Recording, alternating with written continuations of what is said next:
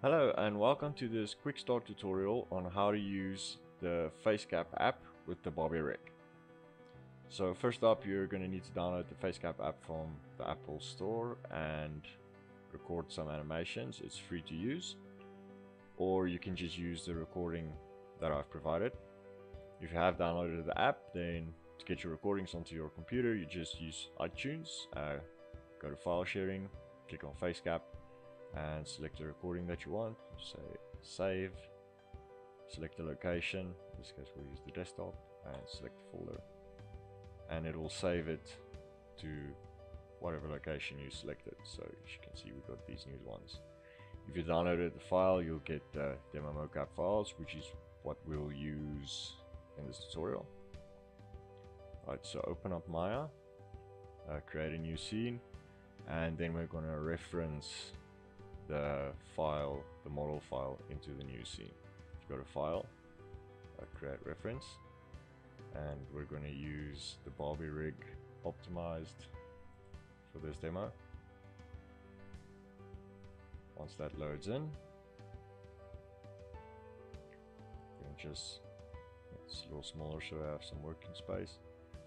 Now the Facecap app will provide you with two files. It will give you an FBX recording and it will give you an audio file. So you want to grab the FBX recording and just drag and drop that into your viewport.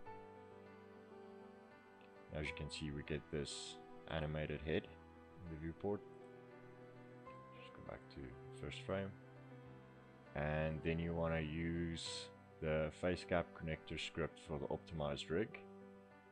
And grab this script, drag and drop it in the viewport, and the head just disappears. So if you look at his head now, you can see the animation has been applied.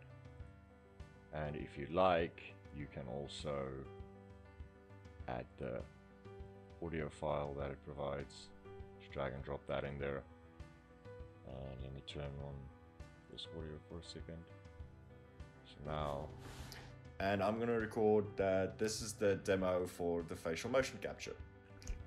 So there you go, that's how you add your own recordings to the Barbie rig.